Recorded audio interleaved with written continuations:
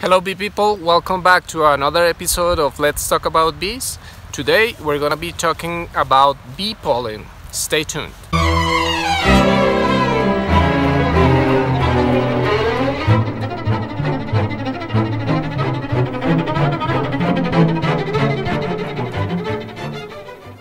Okay guys, so bee pollen.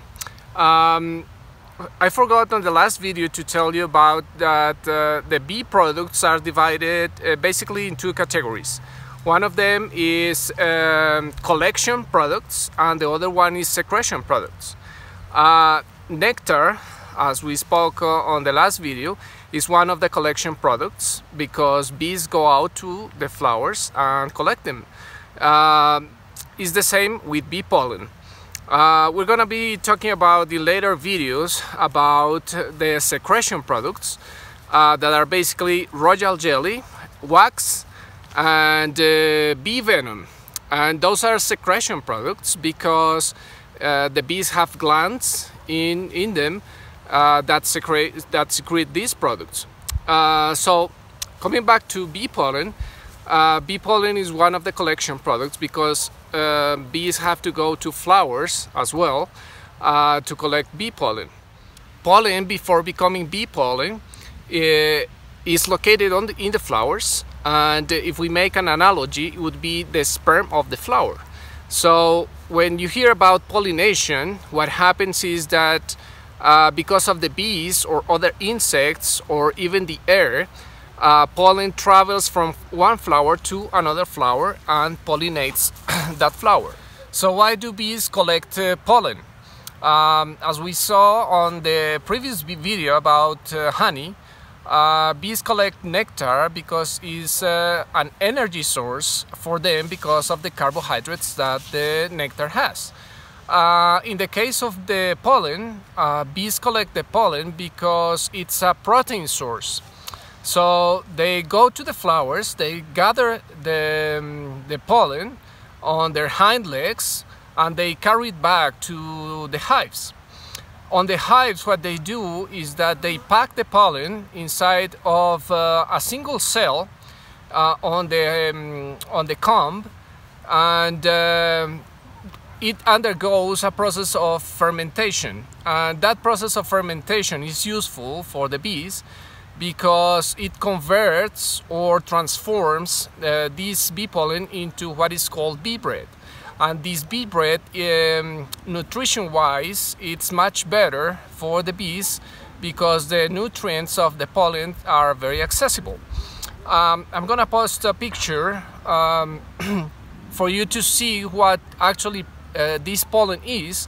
And as you can see, it's made of microscopic particles, and each particle is packed with nutrients, but the cuticle of the pollen of a single particle, it's very hard, and to break it down, in the case of the bees, they have to ferment it so they can access these nutrients, and it's very nutritious for them. So why are the bees useful for us humans in regard to pollen? Basically, there are two things. One of them is, as I mentioned before, is the pollination. In countries like the United States, pollination is the #1 beekeeping industry.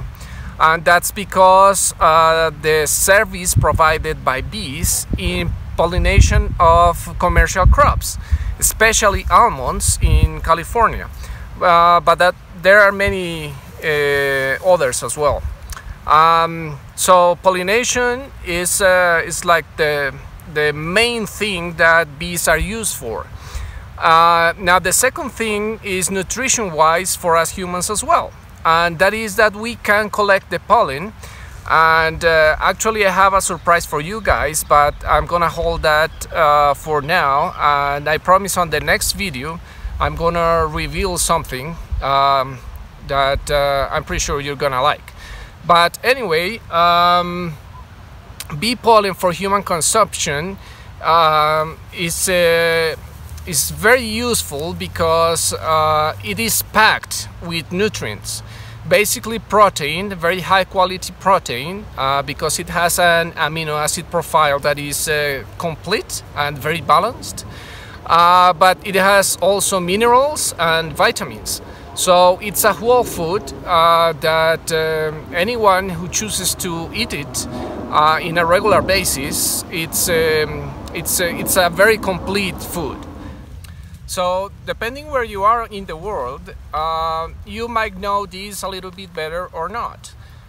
For example, in Eastern Europe, bee products in general are very commonly used, and when you use all the products, it's what it's called apitherapy.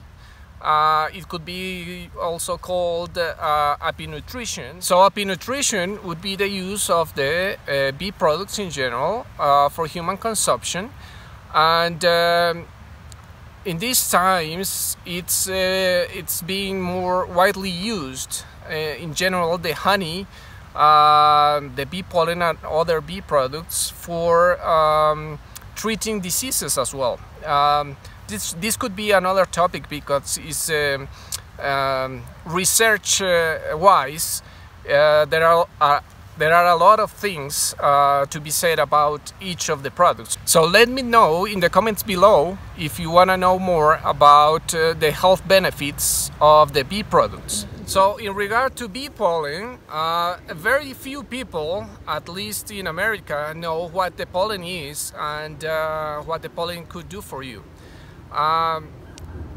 Basically, as I mentioned before, is a food. It's a whole food that is packed with nutrients. But some of those nutrients are antioxidants, and you could relate those antioxidants to prevention of many diseases. So besides being a whole food, it could have health benefits for the human. Okay guys, so basically that's what bee pollen is. If you have any other questions, let me know on the comments below. Make sure to subscribe, hit the notification bell so you won't miss on any future videos, and click the thumbs up, and I'll see you on the next video.